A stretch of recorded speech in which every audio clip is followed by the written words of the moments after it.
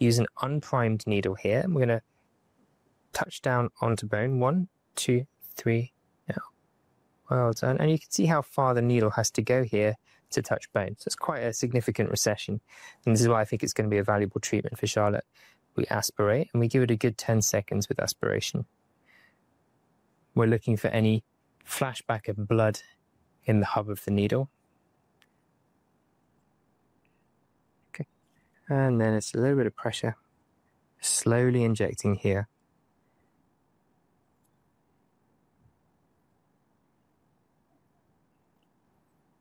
Brilliant.